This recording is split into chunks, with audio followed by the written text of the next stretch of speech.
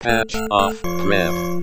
So we are at Yard in Manchester, which is where the Utopia Strong are playing tonight.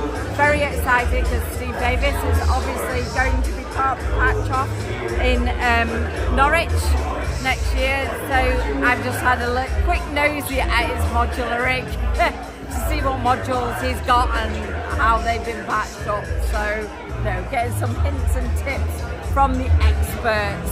So I have just been speaking to Steve Davis.